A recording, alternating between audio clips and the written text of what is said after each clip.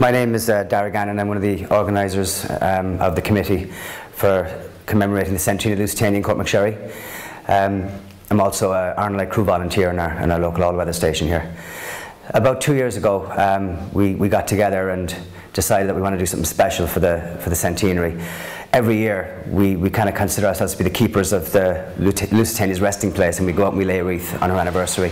So for the centenary, we said we had to do something special. So we said we'd reenact the row, the lifeboat call that they did 100 years ago.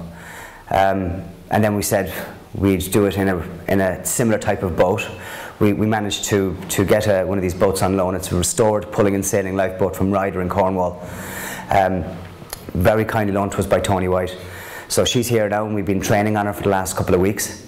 And tomorrow, on Sunday, May the 3rd, from 11 AM, there's going to be a pageant reenacting the whole lifeboat crew from the time that Lusitania was struck by the torpedo to the launch of the lifeboat.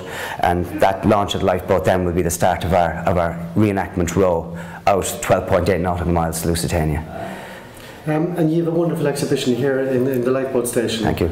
Yeah, and in addition to the reenactment, we have exhibitions in our lifeboat station here.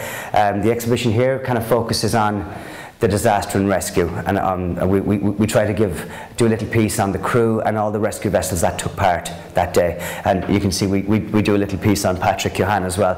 Patrick Keohane, the famous Antarctic explorer, was the actual son of Timothy Keohane, the coxswain of the lifeboat that day in the call to the Lusitania. So you have memorabilia also in the lifeboat station? We do. We've got a glass case upstairs in the lifeboat station, and we have some tickets, and we have some second-class dining tickets that would have been used on the Lusitania. Actually, one of them is on the voyage just before her final voyage.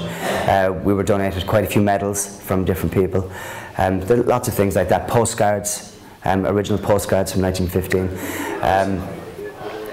One of the lovely pieces we have upstairs is an old tool chest, which was donated by Brendan Price in Dublin. I think it was his great-granduncle or his great-grandfather was a carpenter who helped build the Lusitania, and we actually have the tool chest that was used. So it's pretty amazing.